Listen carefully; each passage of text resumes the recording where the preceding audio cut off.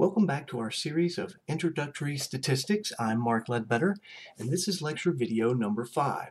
So when you're saving your lecture notes in the Google Drive, make sure that you're naming them consistently so that they end up being in order from 1 to 9. So you need the word lecture, and then you can say notes or not, but you definitely need the 9.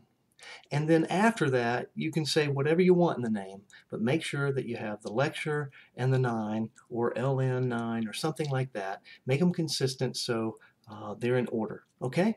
All right. Now, last section, so a couple of videos, we did measures of central tendency. So we talked about the mode, and that is either the value or values that occur the most number of times. Okay? The median, it's the middle value of the data. So we have to take the data, put it in order from smallest to largest, and then right in the middle, either the middle value, if there's an odd number of values in the sample, or we take the two middle values and average them if we have an even number of values in the data set. Once we've ordered them from smallest to largest, we know how many there are, that's n. We can add 1 to it and divide by 2, and that will tell us exactly where that value is, numbering from 1 to n. All right, but it's not the median. This value is not the median, so please make sure you keep that straight. Look back at that video if you don't remember. The average of all the values is simply the average. We know how to do that. We take all the values, we add them up, divide by how many we have. Here's the formula. It says, this symbol says sum the x's. X are our individual values, so we sum up them all, or total them, and divide by n how many we have, which is how many we have. A k% trim mean, we do the same thing as we did here, except first we're going to throw away k% of the highest values and k% of the lowest values. And then the values that are left, we're simply going to add them up and divide by how many are left. That's a trimmed mean. A weighted mean is where we give different weights to each of the values. And so what we do first is we take each weight times the value, and then we multiply those. And then after we've multiplied them, we add them all up and then divide by how many total, the total of the weights. Okay? So now let's move into section 2, measures of variation. We're going to talk about the range, variance, and standard deviation. The objectives or goals for this section is that we want to understand how to describe the variation of either a sample or a population. A distribution usually describes a population, but it can describe a sample. And a data set definitely describes a sample. So we're going to talk about the range, standard deviation, and variance, as I just mentioned. We also want to learn how to compare the variation between two populations or two samples, and that have different standard deviations or variances. And so this is called a measure of relative variation when we do that. And that'll be in another video, not today. And then we want to be able to calculate the minimum proportion of a population or a sample that is within k standard deviations of the mean. We'll talk about more of what that is trying to describe in a future video. This is called Chebyshev's theorem. Okay, let's start with the simplest value way of describing the variation in the data, and that's called the range. And so the range is simply the maximum or largest value minus the minimum or smallest value. And it's very easy to calculate, but we'll learn the disadvantage in just a minute. Here's a sample. I've ordered the data from smallest to largest. That makes it very easy to calculate the range. So I simply take a 4 and I subtract a -1. Well, when I subtract a negative value, it becomes a positive. So this is 4 minus -1 is actually 5, not 3, but 5. So the answer is 5. And in another example, we take the largest, 100, subtract 5, that's 95. So if you have any doubts, use your calculator. 4 minus -1 will give you a 5. The advantage, again, it's easy to calculate or to find. The disadvantages, it's very sensitive to extreme values. In fact, it only uses extreme values to calculate the range. We use the largest value and the smallest value. And it doesn't provide us any information about how the distribution is shaped, or how the data is shaped, or the shape of the data. And we'll talk about one that will in just a minute. Okay. So the standard deviation is a very popular measure of variation, and we can calculate this either for a sample or for a population. And unlike the mean, you will not get the same answer. If you think that it's a sample, when in fact it's a population, you're going to get a larger value than you should, because the sample standard deviation calculation, this formula, will give you a smaller value than this formula because, I'm sorry, a larger value than this formula, because this value is smaller on the bottom. So we divide by a smaller number, we get a bigger number. So the sample standard deviation is bigger than the population standard deviation if we're calculating this on the same values. Okay, so what is it? Well, it's like an average distance away from the mean. It's the average, it's not an average, but it's like the average distance that each value is away from the mean. So you might want to write that down. You want to have a concept of this, okay? So we're going to take each value, we're going to subtract its mean. If it's a sample, we're going to take x minus x bar, the sample mean. If it's a population, we'll take each value and subtract the population mean, mu. So we're going to take the difference between each value and the mean, and then we're going to square it. So if it was negative, it doesn't matter. It's going to become positive once we square it. Okay? So all of these values in the numerator are positive. So we add up a bunch of positive numbers, and then we subtract by n minus 1. N's always positive, and it better be bigger than 1. So this number down here is always positive. So under the square root, we're always going to have a positive number. If you don't get that, you have made a mistake. Now, we don't actually use this formula to do any calculations. Your book might ask you to at a time or two, but in real life, we never do. In fact, the calculator and the computers use this formula here. Notice that this is an equal sign. This formula and this formula are really the same thing, but they're in a different format, so to speak. So they'll give you exactly the same answer if you do them right. This one can be very messy because you can't round any of these differences that you've squared until you get to the end. That's messy and hard to use many times if you have decimal places. So what we're going to do is we're going to use this formula or this formula, depending on whether it's a sample or a population. In real life, you hardly ever have a population. It's almost always a sample.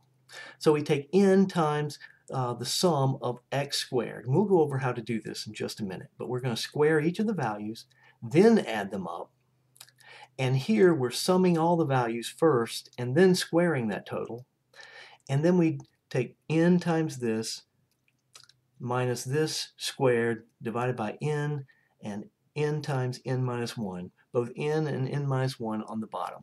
Over here we get almost the same equation, except we're using capital N, the population size, instead of the sample size. And since we don't have n minus 1 over here, we just have n. We end up with n squared on the bottom instead of n times n minus 1. Okay, let's do an example. Or, well, first, let's talk about the advantages. Unlike the range that only uses 2 values from the data, this uses all of the values. The range is in the same units as the data, but the standard deviation is as well, and so that's a big advantage as well.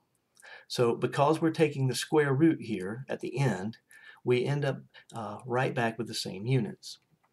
The disadvantages is that it's more difficult to calculate than many of the other measures of variation. And it's also still sensitive to extreme values, but not nearly as much as the range, right? Okay. Also note that if I have S, I know the variance, which is going to be S squared for the sample. For the population, the variance is going to be sigma squared. The variance, since you're taking the same units as the data and then squaring it, you're going to end up with square units, whatever those units are, for the variance. So it's not the same for the variance, s squared or sigma squared. You do not have the same units as you do in the data. Okay, finally our example. So we have this data set with 2, 4, 6 values in it. I wanted to do something short. The first thing you do is you write x, and then you write all the values from smallest to largest. Even though we have repeats, we have to write it every single time that we have one.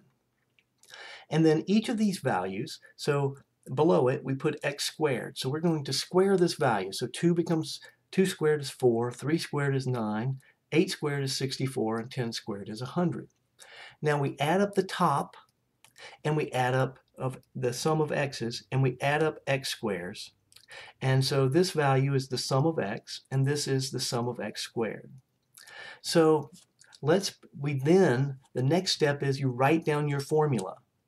For all of your homework, all of your tests, you need to write down the formula. If you don't, I will take off points. Writing down the formula helps people not mess up plugging into it. So we write down s is equal to the square root of all of this from our formula sheet. And then we plug in. N is how many we have, which is 1, 2, 3, 4, 5, 6. And so we put in a 6. The sum of x's is this bottom number here. So 286. And then we take and we put in the plug in the sum of x. That's this top number, which is 36. And then we square it. Okay? So you'll notice that take your calculator and square 36.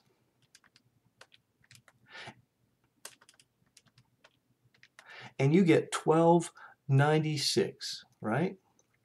So 1296 is not equal to 286, is it?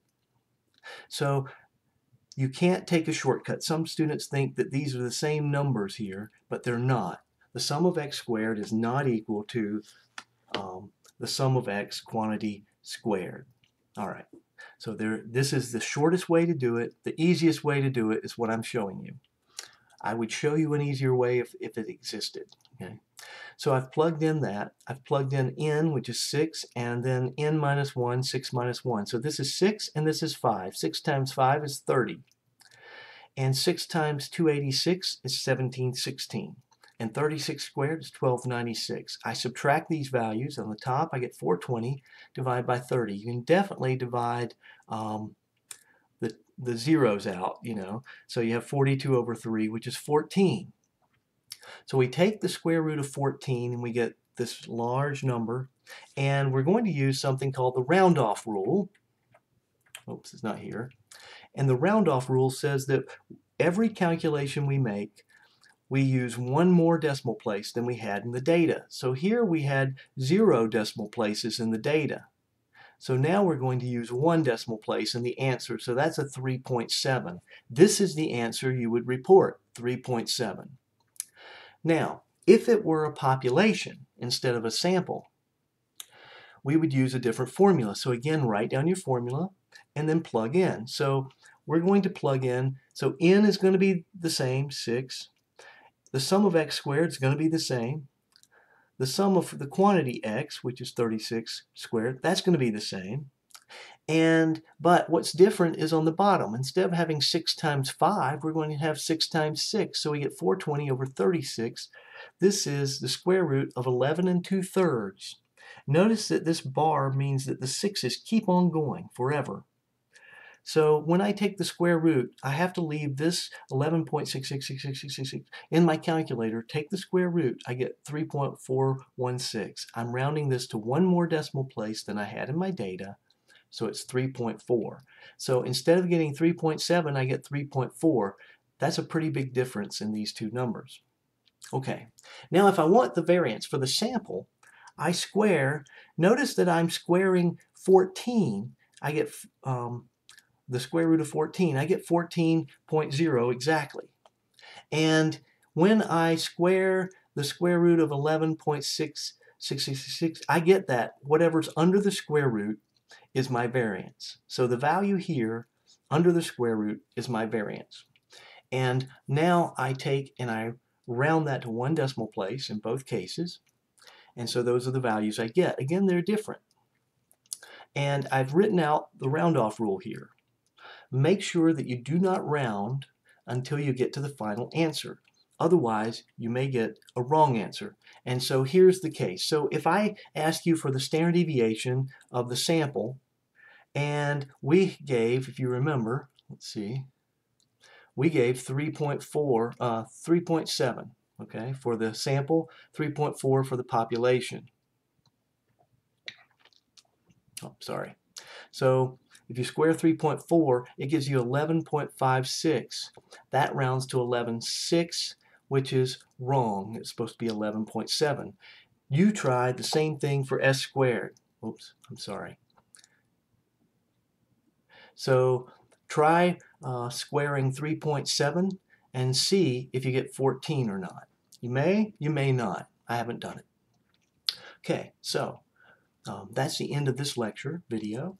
Remember to scan your lecture notes before midnight on the due date that's listed on the course calendar. Okay, so if this is listed on a certain day, you have until 11:59 p.m. that night to finish this. Please make these notes neat for you. Hopefully you're finished by now when you get to this point. Make sure that you've updated your formula sheet with the standard deviation and variance for both the population and the sample, and the range. Make sure you put that on there too. If you have questions, please come to virtual office hours. If you can't come to virtual office hours, please email me. I'm happy to help you. Just make sure I know which class you're in and what question you're trying to ask. And I will see you next time.